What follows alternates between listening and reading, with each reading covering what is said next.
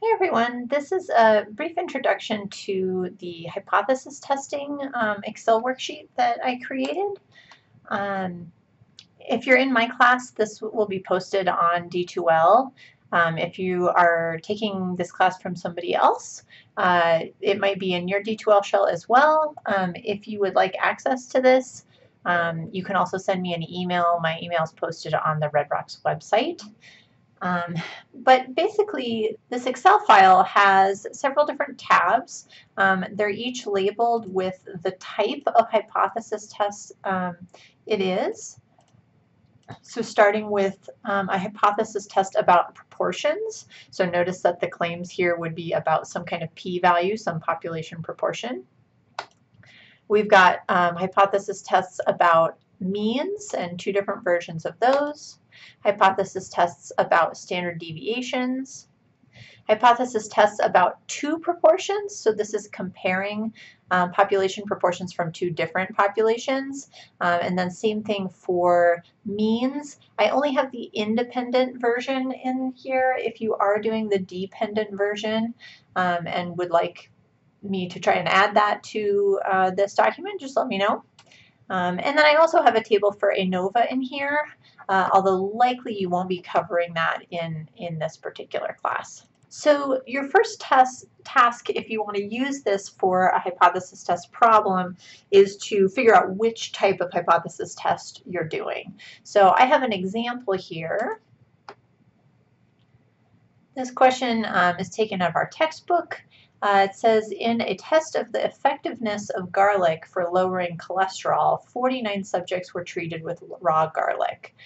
Their cholesterol levels were measured before and after the treatment, and the changes in their levels of LDL cholesterol were measured. So these changes in LDL cholesterol, this is kind of what they were trying to study. So if these people took garlic, did that help their cholesterol levels? These changes had a mean of 0.4 and a standard deviation of 21.0. Those would be in milligrams per deciliter.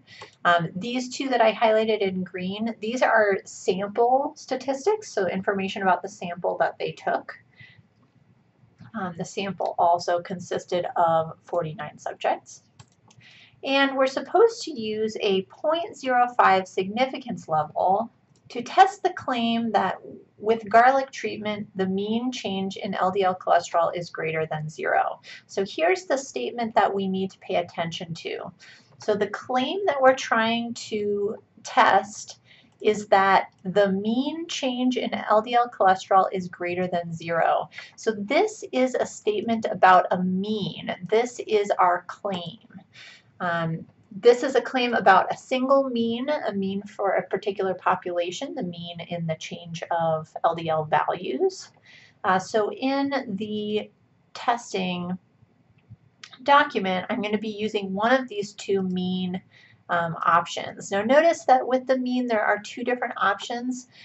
One is if we know the value of sigma. So that value of sigma, remember, is the population standard deviation. So if I come back to the information we're given here, there's nothing in here to tell me what the standard deviation of the population is. Now they do give us the standard deviation from the sample, and that would be typical for any of these, but we don't know the population value. And generally speaking, we would not know the value. It's kind of unique circumstances when that would be the case. So most likely I'm always going to be using this first one where our sigma is unknown. And then the first thing I need to put in is what exactly is the claim. So the claim here was that the mean was greater than 0. So as a mathematical statement, I need my mean value greater than, and there's a little drop down here so you can select the proper equals or greater than or whatever it is. So I would pick greater than here. I would pick this greater than. Notice we have equals. This would be a less than or equal to. This would be a greater than or equal to, less than, greater than, and then the exclamation point equals. That's how you write not equals in either computer science, or that's how I implemented it with this document. So we want to know if this was greater than 0.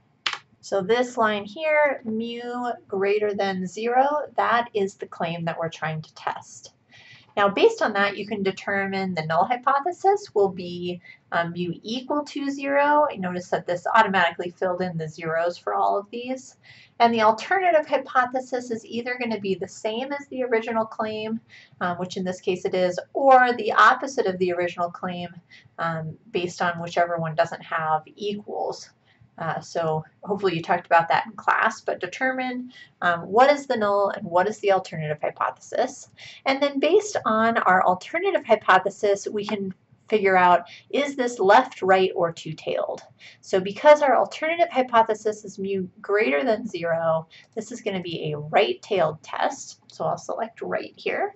Now in this document, all these yellow spots, these are the places where you need to fill things out. So the next section here has all of the sample information. So we need to get the sample mean, sample standard deviation, and the sample size from the problem. So here's our mean of 0.4, standard deviation of 21, and n value of 49. All right, so with our sample values, I'm also going to make note of what is the significance level. This should always be given in your problems, although in reality we would be able to decide what this should be. The significance level 0.05, that would kind of correspond with a 95% confidence in our results here. So we're going to say anything less than 0.05 or 5%, that's going to be considered unusual, and that will help us classify our result. All right, so with everything typed in here, this program will automatically compute the test statistic. I have it written, the formula written out here, but that's what this is computing just based on the previous information that we put in. And then based on the test statistic, this will compute the p-value.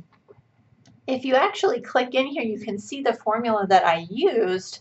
It looks a little bit intimidating if you're not used to programming and that kind of thing. But basically, there's some different if statements that look at, is this a left-tailed test, is it a right-tailed test, or is it a two-tailed test? And then depending upon which type it is, I'm going to take either the area to the right of this test statistic or to the left, or that two-tailed version.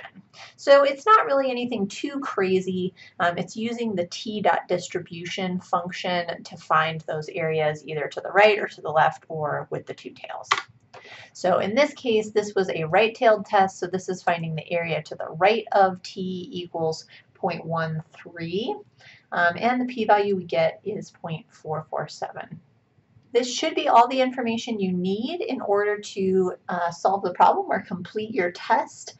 In this case, because this p-value is greater than alpha, we would fail to reject the null hypothesis. Basically, the probability that the null hypothesis is true is decently high. Now, we don't know that the null hypothesis is true. We can't support it, but we wouldn't say that this is a small enough probability. It's not less than 5%. So we would fail to reject the null hypothesis, which means that in this case we would fail to support the alternative hypothesis, which is the same thing as saying we're not supporting the original claim. So my conclusion might look something like, there is not enough evidence to support the claim that the mean change in LDL cholesterol is greater than 0. So basically, there's not enough evidence to show that people's cholesterol levels did indeed drop after they had taken garlic. So to answer the question associated with this, what does this result suggest about the effectiveness? It doesn't say that the garlic is not effective, but it's not really convincing evidence to say that the garlic is effective. So we kind of would need to do another study, maybe using more subjects.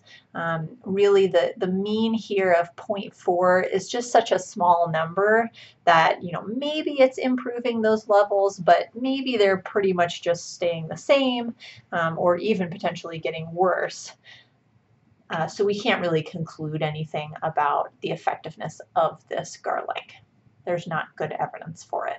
So if you have other types of hypothesis tests, you should be able to do the similar type of thing here, filling in whatever the yellow boxes are.